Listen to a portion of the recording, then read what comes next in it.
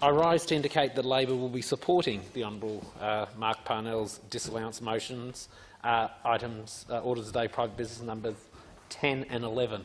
And I'll indicate that rather than speaking separately to both of them, as one relates to regulations under the Development Act and one under the Native Vegetation Act, I'll speak to both 10 and 11 together in this one contribution, and then the opposition will be voting to disallow those regulations. The first motion disallows the regulation under the Development Act regarding private tourism developments worth more than $1 million in Flinders Chase National Park. Sir, developments in national parks are currently required to be consistent with each national park management plan and to go through the normal standard development approval process. Under the regulation which is before consideration of this chamber to disallow, development may be approved by the State Coordinator General and would not be subject to development plan consent nor appeal. The second motion will attempt to disallow regulations under the Native Title Vegetation Act regarding private tourism developments worth more than $1 million in Flinders Chase National Park. Under this regulation, any vegetation clearance required by the development may be approved by the State Coordinator General. At present, sir, as I said, developments in national parks require not just the development plan consent, but require native vegetation clearance and are subject to approval by the Native Vegetation Council. This council requires significant environmental benefit to offset any such clearance. The context of these regulations is a controversial proposal from the Australian Walking Company to build accommodation on cliff tops in Flinders Chase. This proposal has been subject to an appeal launched by local interested groups. These regulations, if let to stand, would allow the company to proceed without being subject to public input in the development approval or being subject to any appeal. Since the introduction of these regulations and the subsequent disallowance motions, concerned groups in the company have reached some agreements about a change of location for the accommodation. However, sir, such negotiations agreements have been made in the knowledge that the company was able to get approval from the government regardless of the views of the local community due to the operations of the regulations that are the subject of disallowance. The introduction of these regulations has to be considered as an intentional shot across the bow of the local groups that are opposed to the government. And this is a deliberate attempt to sideline them and to take away proper protections. The regulations effectively gave the local groups no option with a gun held to their head in the negotiations than to try and settle with the development company. These regulations are not specific to that development but cover any private development in the park and are not time limited. We think they should be disallowed to avoid any further controversial development not being subject to any approval or scrutiny. And, sir, I wish to, at this stage, to place on the record and acknowledge the tireless work of the local member of State Parliament, whose electorate includes Kangaroo Island, Leon Bignell, the member for Mawson. He has spent a great deal of time, sir, letting not just me but many members of this side of the chamber know his views about these regulations. As the local member, the member for Mawson, Leon Bignell, has implored that he's not against development, but it needs to be sensitive, sensible development, development on Kangaroo Island to make sure that environmental concerns are taken into account and that it works properly for the benefit of everyone. Sir, I know I spent some time, almost this time last year, on Kangaroo Island with the member for Mawson, Leon Bignell, in the wake of the bushfires, helping with a blaze aid, clean up fencing and meeting with members of the local community. And I certainly know and share the member for Mawson's concern that as bushfire recovery continues, the wishes of the local people on Kangaroo Island are not trampled on as these regulations seek to do. We are very fortunate, I think, sir, on this side of the chamber to have someone like the member for Mawson, Leon Bignell, who is in touch with the community on Kangaroo Island, be able to inform us of the wishes and needs of the Kangaroo Island community and working together to bring about better results. We think these regulations, sir, are another unfortunate example by this government to degrade our shrinking natural habitats. Regulations like these can turn amazing and timeless natural treasures into nothing but resources to be squeezed for cash, regardless of the destruction, degradation or views of those in the area. We've seen it before in this term of parliament, sir, with cuts to marine parks, where the only real threat of disallowing the regulations forced the Environment Minister at that stage into retreat. We've seen it, sir, with issues with the Murray River, with the Minister being found by a report to have capitulated to the interests of irrigators in the eastern states to the detriment of South Australians and South Australia's waterways. We've seen, even more recently, the shambolic handling of the death of more than 10 hectares of mangroves and 30 hectares of samphire wetlands near St Kilda. It was likely caused by hypersaline water seeping from nearby salt mining ponds. Sir, we have a Minister for the Environment in name only, with almost all of the funding committed in last year's budget going to the building of facilities and national parks, and very, very little to the protection of our precious biodiversity and natural resources. Sir, there needs to be a line drawn in the sand. Both of these regulations are contrary to Labor's policy on development in national parks, and it's contrary to our views while in government and in opposition, and we wholeheartedly support the Hon Mark Parnell's motion to disallow them. Call the Treasurer. Mr President, Government opposes the motion from the honourable member. Mr President, with the recent devastating Kangaroo Island bushfires and the ongoing impact of COVID-19, it's important from the Government's viewpoint that the local economy, that tourism ventures that generate local jobs are enabled in a way that carefully manages our environmental assets. Mr President, as we emerge from COVID, we indicated in last year's budget that this government was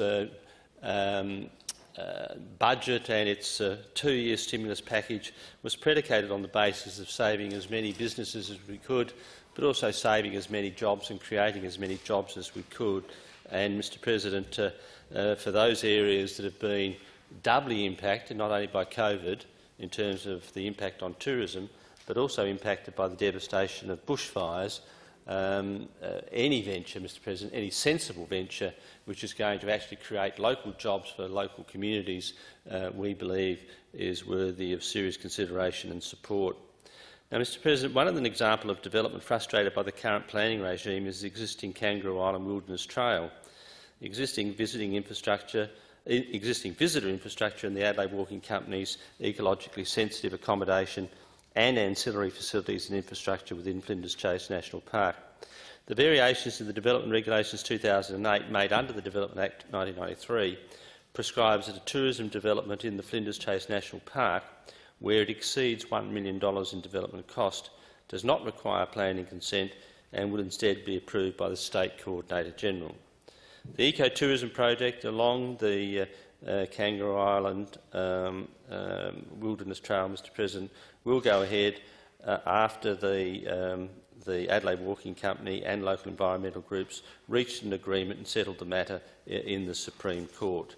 And, Mr President, I'm advised that on the 9th of February it was publicly announced that the Supreme Court action taken by Eco Action against the Adelaide Walking Company, Mr President, had been resolved between the parties, and further that the State Coordinator-General has provided approval to AWC for the development to occur. And we welcome that sensible resolution, Mr President. Mr President, AWC has now received approval to build eco-sensitive accommodation pods along the Kangaroo Island Wilderness Trail after making changes to their original plans. The development approval reflects the agreement established with all the parties and ensures that native vegetation clearance conditions, including pre-clearance surveys and threatened species management plans, are undertaken prior to any development on site. The project will deliver positive economic and environmental outcomes for Kangaroo Island. The partnership comes with the support of the Liberal government, which worked with the two parties and other community stakeholders in a process to reimagine visitor experiences on Kangaroo Island. This proposal has followed the precedent set for a number of developments by which the development regulations exempt certain developments from the requirement to comply with section 33(1)(a), providing that the development is approved by the State Coordinator-General. Similar changes were made to facilitate the development of the SA Motorsport Park at Tailem Bend, as well as other developments specified in Schedule 1A of the Development Regulations. The effect of the regulation is that it excludes, as I said earlier, the developments from a requirement to be assessed against the development plan, but still preserves building rules, consent and other aspects of the planning regime. So, Mr President, for those reasons, the government will be opposing the motion from the honourable member. As I said, in conclusion, the government, in all that it's doing at the moment, where it can sensibly, it wants to save as many businesses as we can. We want to save as many jobs as we can, and we want to create as many new jobs as we can in terms of coping with the impact of not only COVID-19, but in this particular part of the state, the devastating impact of the bushfires as well. The Honourable Ms Franks. Yes, I did say that, Mr President. Thank you, Mr President. Look, I'm not the portfolio holder for the Greens for this particular motion, or indeed, as the Honourable Kayam noted, we've got a little omnibus of them here. This is not the first time we've had this debate, but indeed so many people have written to me, Mr President, absolutely horrified about what this government is doing in this area. I feel compelled to highlight again to this chamber the strength of the Greens' vehemence and opposition to these regulations, and why we will continue to disallow them. We cannot allow private vested interests to win out over public good, Mr President. Indeed, I know that the Marshall government has been called out here, yet again by my colleague, the Hon Mark Parnell, for trying to fast-track major private tourism projects with no oversight or accountability, and indeed making a joke out of our planning laws. And indeed, any claim that they may make, Mr President, of protecting the environment when this is deforestation and privatisation by stealth is certainly the sentiment of the correspondence I've received. And again, I iterate, I'm covering both the Development Act regulations and the Native Vegetation Act regulations, as the Honourable Kayam did. Private developers would not need planning consent for tourism-related developments in the iconic national park. Under the Native Vegetation Act regulations, developers could clear unspecified amounts of native veg inside Flinders Chase without needing to seek approval. What a disgrace. Private development belongs on private land. Public land belongs in public hands. What the government is trying to do here is open the door to private developers and set a standard that it's fine to have private developments in other national parks as well, without any consideration of the damage that this kind of development might bring, likely will bring, if these regulations in their omnibus as we debate today are allowed to stand. We are allowing public parks, national parks, to be carved up for profit. Indeed, it seems to be, if it's nature, it's up for privatisation and profiteering under this Marshall Liberal government and with this particular Environment Minister. Private developers should not be intruding on our public spaces, but not only our public spaces, our parks and reserves, and it's appalling that this government keeps encouraging them to do so, not just encouraging but enabling them by waiving developmental and environmental requirements and protections to help their developer mates. This is a game of mates, Mr President, and the developers are certainly the ones who will profit from it. We should be taking every step possible to preserve and protect our national parks, not privatise and develop them.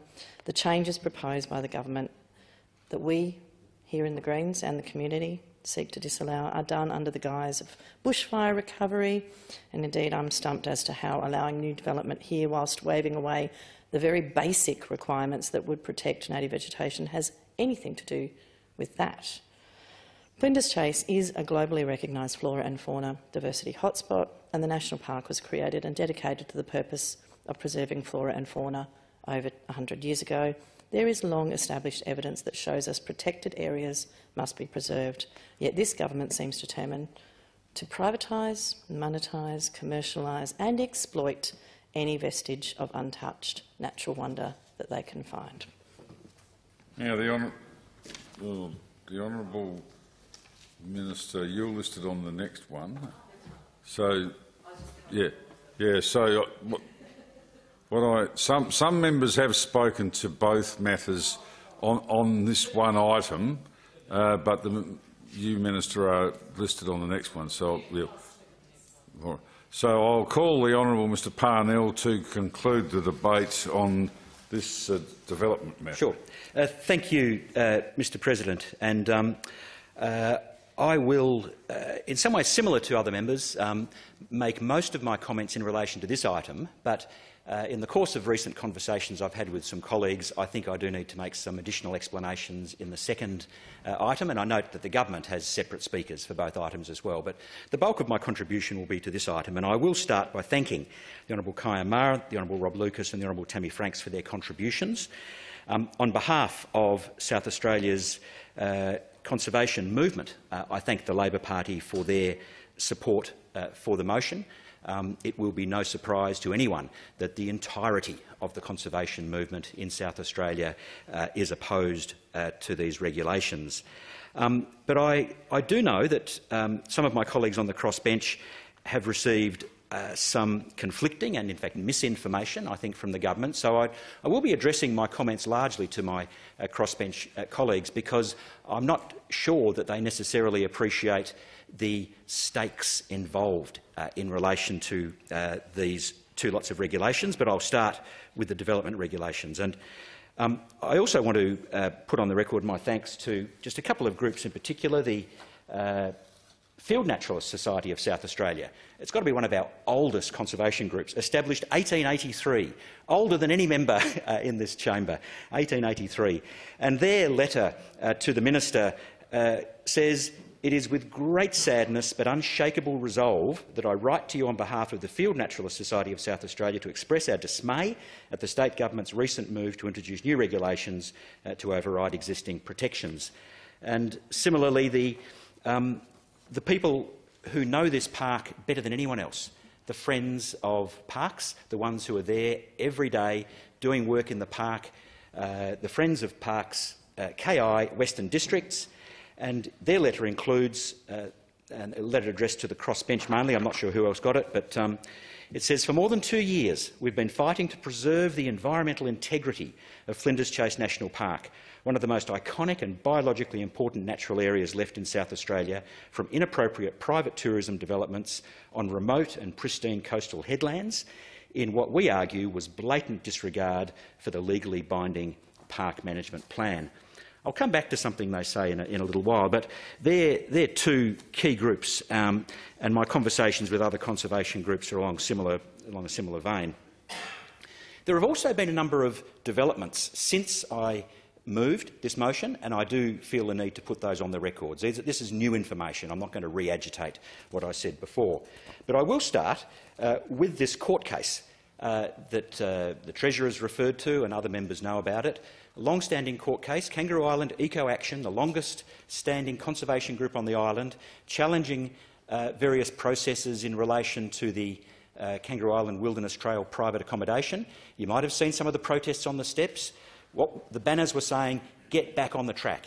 And that's in fact what they've managed to succeed in doing. They have managed to convince the walking company and the government that having these private accommodations miles, kilometres away from the track on pristine coastal headlands was not the appropriate way to go. And whilst we don't know in fact what the new location is, we do know from anecdotally that it will be closer to the actual wilderness trail. It won't be on those prominent headlands that were there before.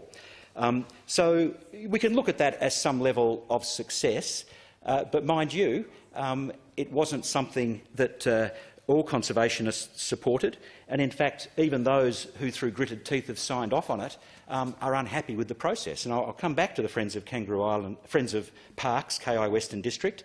They say, "The day before we were due to meet with a departmental consultant to negotiate in good faith a resolution to this long-standing dispute, and the week before the case was due to appear in court, the government introduced this regulation, thus forcing us to effectively negotiate with a gun to our heads." So the settlement that the Minister and others are very proud of it was achieved by virtue of introducing regulations, the effect of which is, well, you know, we hold the whip hand. We will do whatever we want. You'd better reach agreement with us. On the 9th of February, Minister Spears was on ABC radio Radio Adelaide. He says, "I'm delighted that we've achieved a mediated outcome where the ecopods will go ahead, but in an altered form. They will be in less invasive spots and closer to the trail. They won't need as much native vegetation clearance." I should just say that, by way of an aside, Mr President, that I do love the phrase ecopod. Sounds very small, very cosy, very low-key. One of the buildings is 18 metres long, 9 metres wide and 4 metres high. It's bigger than some houses, and it's in a national park. The interview with Minister Spears on ABC 891 continued. David Bevan asked the question, "Does this mean the Vicky Chapman regulations, which would have allowed pretty much the government to do whatever it liked in a national park, the government will drop those?" That's the question. Spears, I'll say Spears, that's the media monitoring, says Spears, "I believe Mark Parnell has moved a disallowance motion in the upper house. The project is now approved. It was approved in a way that wouldn't have needed those regulations in the first place, so it becomes a bit of a moot point." So there's the Minister on radio saying that these regulations are a moot point, and yet we've got the government saying that they're opposing disallowance. But the Minister then went on to make quite an outrageously false claim that my disallowance motion somehow affected the rebuilding of the Southern Ocean Lodge, which was destroyed in last summer's bushfires. The Minister said, "There's actually other regulations which came in at the same time to help facilitate the rebuild of Southern Ocean Lodge, which is a critical anchor product in South Australia's tourism economy. So unfortunately, Mr Parnell has moved to disallow both sectors' regulations, and we really need Southern Ocean Lodge to be re-established, so hopefully they won't be disallowed in Parliament." Now, that was a bizarre statement. Now, luckily, I think the interviewer was on the ball a little bit and gave the Minister a chance to recover. And David Bevan says, "But these regulations would allow you to do pretty much whatever you like in those parks. So you say you still might need them for Southern Ocean?" That's the question. Spears, "Oh, this is not in the park, so we wouldn't need them for this project." So he's immediately contradicted what he said earlier, which is that the Parnell disallowance motion is a problem for Southern Ocean Lodge. Now, we are all used to ministers being vague and confused, and I normally don't let it get to me unless the minister's confusion misrepresents what I'm trying to do or what my party is trying to do. So the minister is responsible for his own utterances, but I suspect that the reason for his confusion is that there is another part of the Government Gazette which effectively says that the old major development approval for Southern Ocean Lodge that dates back to 2004, that can be revived, because what they're proposing to do is to rebuild basically what was burnt down in the same location, in the same form. It's an entirely different part of the Government Gazette. It doesn't relate to these regulations at all. So if people are thinking that this is somehow a backdoor method of preventing Southern Ocean Lodge being rebuilt, the minister was wrong. He's half-heartedly corrected the record, but I want to make that really clear on the record. These regulations only apply in the park. Southern Ocean Lodge is declared a major project. The normal planning rules don't apply to major projects, so put that from your minds. Minister Spears then says, in relation to the future use of these regulations, he says, "I don't believe they will be used." So in other words, the government's saying that they're opposing the disallowance of these regulations. The Environment Minister is saying he doesn't believe they will be used. Now, the fact is, Mr President, they have been used. They have been used. The Minister said on radio, "The project is now approved." It was approved in a way that wouldn't have needed those regulations in the first place, so it becomes a bit of a moot point. But leaving that moot point bit aside, he said that the development had been approved. So I'm not sure whether he was saying, "I don't believe they will be used," whether I'll give him the benefit of the doubt. I think what he meant was, again. We won't need to use them again, because they have clearly used them already. And I'll explain that because there is a timeline that's important here. The regulations were put into place on the 21st of January. They have done their job. They have done their dirty work. They have been used to approve already multiple private buildings in Flinders Chase National Park without requiring planning consent and with zero consultation. So the regs came in on the 21st of January. They were tabled in Parliament on the 2nd of February. I immediately gave notice of intention to move disallowance on the 2nd of February, and that's what we're now debating. Also on the 2nd of February, I asked the Treasurer, representing the Attorney-General, a question in Parliament. The question I asked was, did the Minister encourage the Australian Walking Company to take advantage of the new regulations, gazetted on 21st January, to lodge a new development application for private tourism infrastructure inside Flinders Chase National Park? That was my question. The answer came back on the 7th of February, no. Now, my initial reaction was, well, that can't be true, but then I realised, of course, is that I do accept that the Attorney-General herself probably offered no personal encouragement. My question wasn't addressed to the Environment Minister or to the Environment Department, who clearly are behind this and who have reached an agreement with the Walking Company for them to be able to advance their project without it requiring planning consent. So the Environment Department certainly, and I suspect the Minister, certainly knew that these regulations would probably be disallowed because they are an outrageous breach of proper planning processes. So the developers had to act fast. They had the full support of the department, even if the Minister for Planning, the Attorney-General, wasn't in the loop. So I also asked the Attorney on the 2nd of February the question whether an application had been lodged, and the response that came back on the 7th of February was, while I have no statutory role in the process, I have been advised that an application has been lodged. Now, while the Attorney might not have known when she responded to my question, she might have known that an application had been lodged, but she may not have known that it had been approved 5 days earlier, because, in fact, that date, the 2nd of February, the date the regulations were tabled in Parliament was the date the project was approved. All I did on the 2nd of February was give notice of intention to move disallowance. I didn't speak to it till the private members' day the following day. But by the time I spoke, by the time I got up on the 3rd of February, the project had already been approved under these regulations. They have done the job that the government set out for them to do. Now, I'm still at a loss as to what the new development is. We're told that it's closer to the track. We're told it's not on the prominent coastal headlands anymore, but we don't know exactly where it is. And the reason for that, some people might have thought my question in question time yesterday was quite cryptic. The reason for that is the government's web page is so hopelessly compromised with failed security certificates that no web browser will allow you to open the decision notification form that tells you exactly what's been approved. I thought if I asked the question yesterday, I'd give the government some time just to fix up the website. No. It's still not fixed. Anyway, so that all happened on the 2nd of January. And I do know, because whilst the decision notification form isn't available, I did manage to find on the government's public register 2 applications lodged on the 2nd of February, and then you go to the tab which says assessment, and the assessment says decision granted, decision date 2nd February. So, what that tells you is that it all went according to plan. The regulations were introduced, they did their job. The Walking Company now has planning approval for something, we don't know what, something a bit different, hopefully better than what they had before. So, these regulations, in relation to the Australian Walking Company, have no more work to do. There is nothing left for these regs to do.